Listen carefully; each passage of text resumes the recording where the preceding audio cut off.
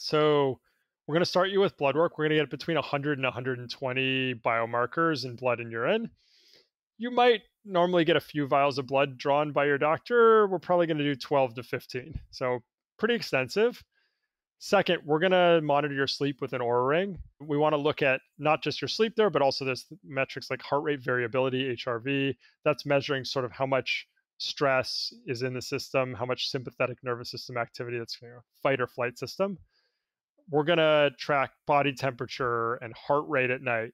And then we're going to get all the subjective variables. If you want more energy, that's a subjective effect. If you want to feel less stressed, I can measure stress hormone levels or proxies thereof with things like HRV, but we also care about how you feel.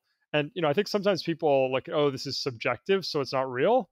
I mean, how you feel subjectively is a pretty big part of your life. So I think it's pretty important.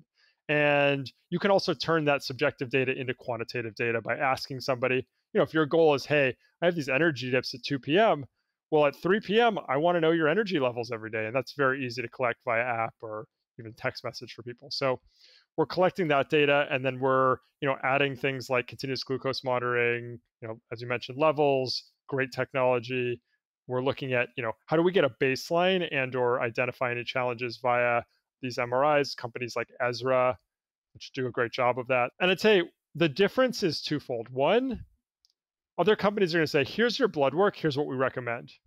But if I just see that your fasting glucose or your morning glucose when you haven't eaten is high, that actually may not be a metabolic problem.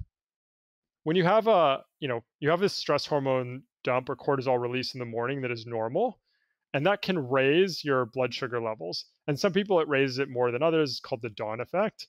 And so if that's the case with me, I might have relatively high blood glucose level in the morning and have no metabolic problems, and I need to go after the stress hormone side instead. So you have to be really careful how you measure that. And there are some other blood markers that help me evaluate that, but maybe I'm combining it with looking at your HRV. Maybe I'm combining it with the questions you're answering. So again, like integrating the data matters. And then if somebody says, here's your data, here's your program, you end up with a different problem, which is maybe my omega-3 levels are low or my vitamin B12 levels are low. But maybe the issue is not that I don't get enough of it. Maybe it's that I'm not absorbing it. Maybe it's that I'm using it up too quickly. And so again, without running iterative experiments and doing regular retests and designing these experiments, you actually often are treating a symptom and not the actual problem.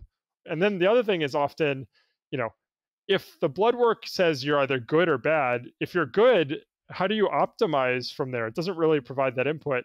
And there you really need to be running these experimental protocols for optimization. So anyways, a long way to say it's not just about having the data, it's about integrating the data, it's about using the data to run experiments. And when we put it all together, that's when you discover unique things about people. I think of this client who was having like swelling in his legs. It comes out that like mom had varicose veins, dad had hemorrhoid. Like there's this history on both sides of the family of vascular issues, blood vessel issues.